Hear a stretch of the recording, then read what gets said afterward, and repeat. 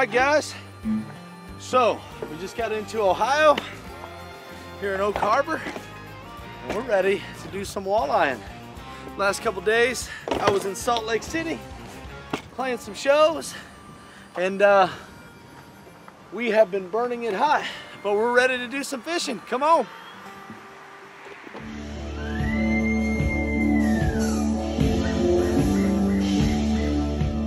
Our friend Zach and Mary sent us some goodies. This thing showed up perfectly on time, unlike Zach.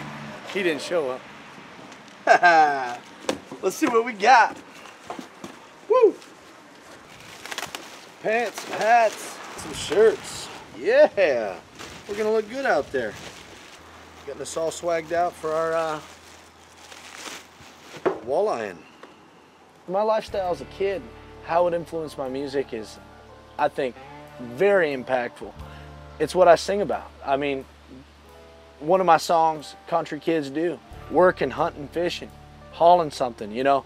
I grew up with a bow or a fishing rod or a hammer or chicken feed or a dirt bike handle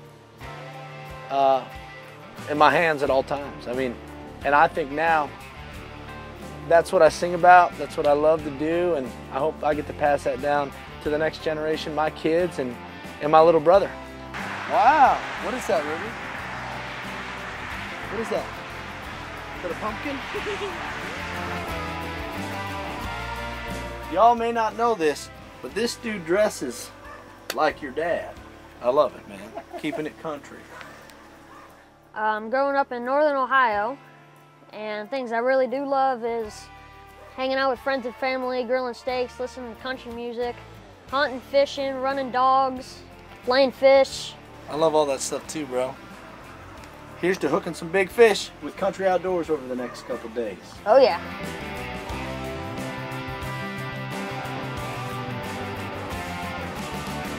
So we got the planer boards out, and we got the rod set to 90. You can set your length back whatever you're feeling. You know, most people I would say run between 70 and 120. Set the drag, run the line down on the clip out here down the planer line. You watch your planer board. As you can see down here, your strings are attached to the clips. On the end of the clip, the baits run back. That keeps all your baits parallel and keeps you from getting tangled. So we got all the rods out, and we're watching the tip of the rods and over here for it to pull the fish, to pull the string out of the clip. Then you'll start hearing this. Fish will be running. We'll adjust lines and try to get them into the boat. Now there is occasions where the fish will not pull it from the clip. So a lot of times we'll go like this and check, because you can feel the lure, whether it's swimming or not, through the clip. We got the same thing on both sides, and we're changing how far we're running back just to kind of test it out, and also figuring out what colors they're going to like today, you know. So it changes, varied on weather, water conditions, temperature, you name it. So we'll see what they start hitting on today. Fish on!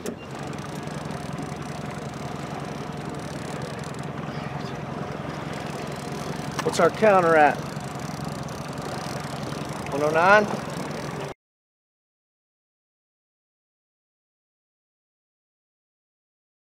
All right, I'll tell you when. Keep reeling, keep reeling. Now, all right, stop. Walk to the front of the boat. Keep walking.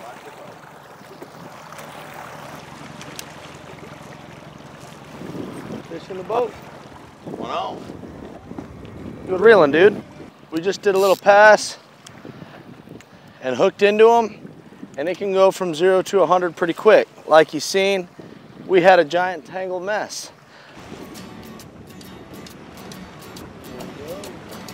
So don't let anybody kid you. You're not actually fishing if you don't have hellacious rat's nest and tangles.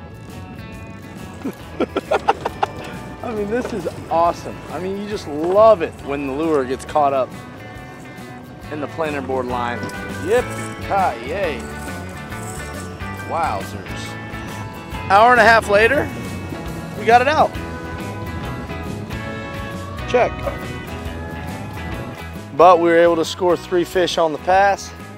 So we're retying, undoing the bird's nest, putting them back out, and gonna hit the pass again. So we hit those fish right there and there, right? Yep. So we're gonna circle back through them, right? And we'll just cloverleaf that whole area back and forth and try to pull until we get our limit. So we know that they're all right in this area because they're a big school right there. So just pay attention, and when we get close to right in this area, that's where we're gonna hit them again. I think I just hooked up. I was letting this out. We're in them right here. I could be wrong, but I'm pretty sure I just hooked up to a fish. Huh, I did. I just hooked up letting this thing out. Huh, holy smokes. Get out of here.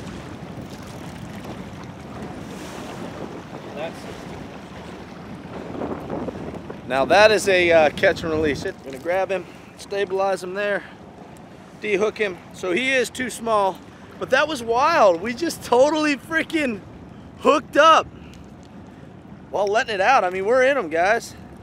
That was crazy. We gotta be 16 inches to keep, but it was still fun to reel in. We're gonna do a release here. Check it out. I'll get some water running through his gills. Let him go. Boom. He's gone. Right after the bigger ones.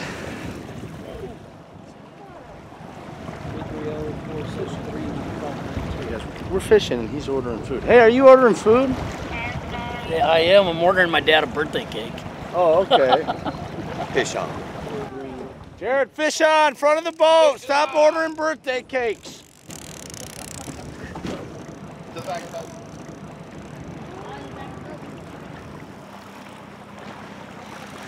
Hang on.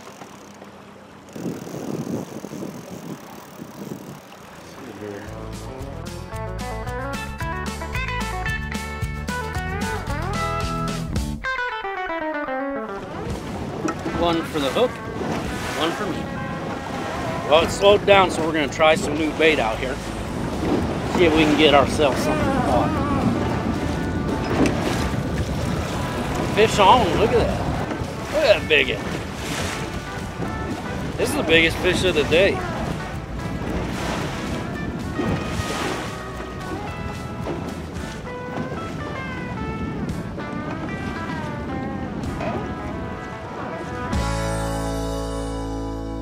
We're gonna go fillet these suckers up and cook a little lunch. Come on.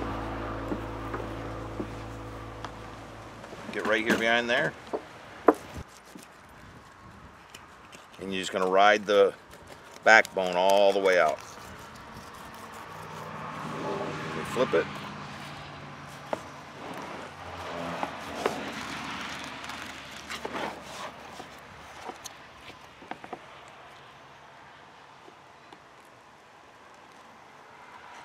And cut the rib cage out.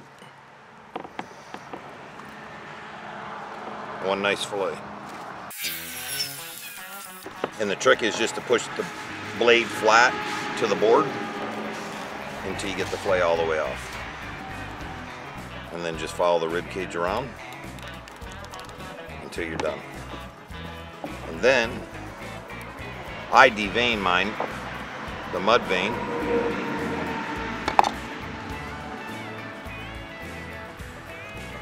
A lot of people call it a zipper. And then you got real nice fillets. Now, we're not going to leave these cheeks in, we're going to take them. That is some good eating there. Guys, so we got magic seasoning blend with a blackened redfish magic. We're going to sprinkle a little bit on our fish.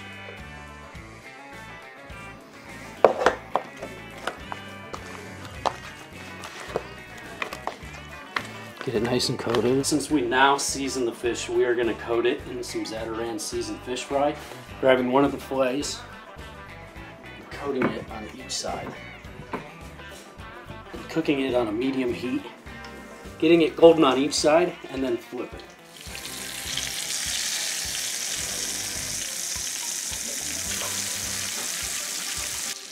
So here we have the cheek meat of the walleye.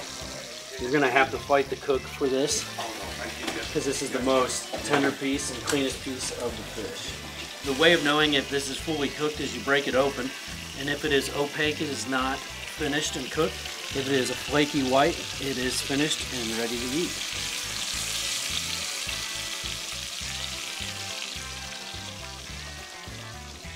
So I hid a little bit of that cheek meat aside. Didn't tell them where I put it. Now I got it. That is great. Here we got some fresh walleye cooked up. I put a little bit of sriracha sauce on this thing. Jared, thank you so much for cooking this up. It doesn't get any better than this. This is truly catch of the day. Check it out. Straight off the boat. Whoa. Wow. That's next level. Straight from the lake. God's grocery store. Let's go. We had a great day today. We caught some walleye. Got to cook them up for lunch. Nothing like fresh catch straight from the lake. Nothing better. So now we're about to cook some dinner, pick around the fire tonight, play some songs. 3, 4.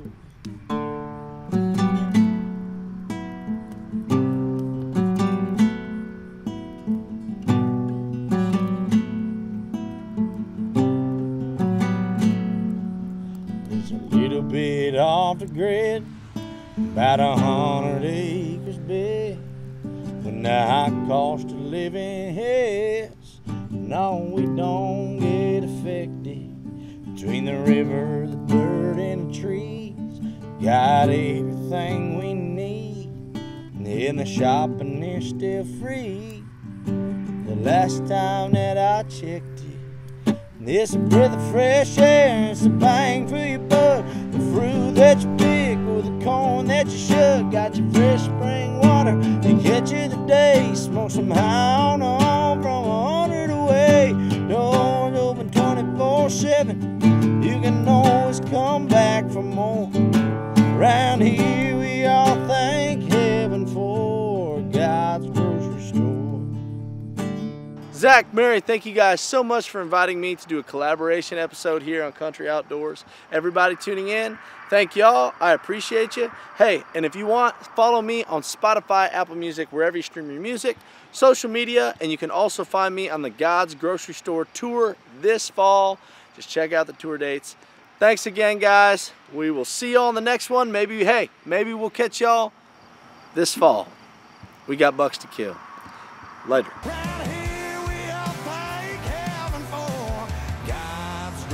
Store.